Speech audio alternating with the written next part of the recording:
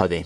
Today I'm going to show you a simple maths trick that you can use when you are multiplying by 11 to come up with the answer very quickly and without a calculator.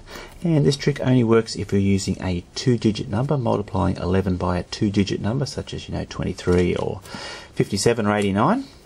And the trick, I'll show you how the trick works. So say for instance you want to multiply 45 times 11. Then the first thing you do is add the 4 and the 5 together of the 45, 4 plus 5, and that goes, which is equals 9, and that goes in the middle of your answer. 4 plus 5 is 9, that's in the middle of your answer.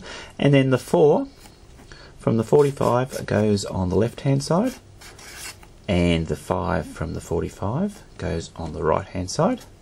And your answer then is 45 times 11 equals 495. You can see there that the 4 on the left hand side, the 5 on the right hand side, and the 4 plus 5 equals the 9, and that goes in the middle.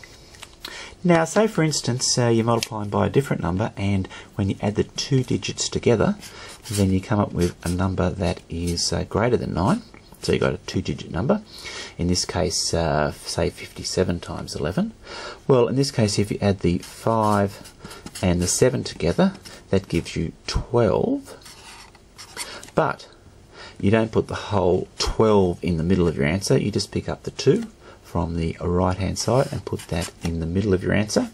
You still pick up the 7 from the 57, that goes there on the right hand side, but rather than putting the 5 on the left hand side, you put the 5 plus the 1, which is 6, and you come up with the answer of 627. So 57 times 11 is 627.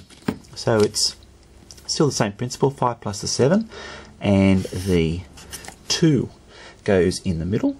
The 7 still goes on the right hand side, but when you come to the left hand side, it's not the 5, it's the 5 plus the 1,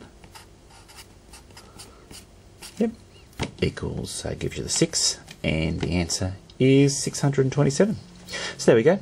That's a simple method, a simple trick where you can multiply by 11 and come up with the answer very quickly without the need of a calculator. Okay, thanks for watching. Hope you've enjoyed the video. Bye for now.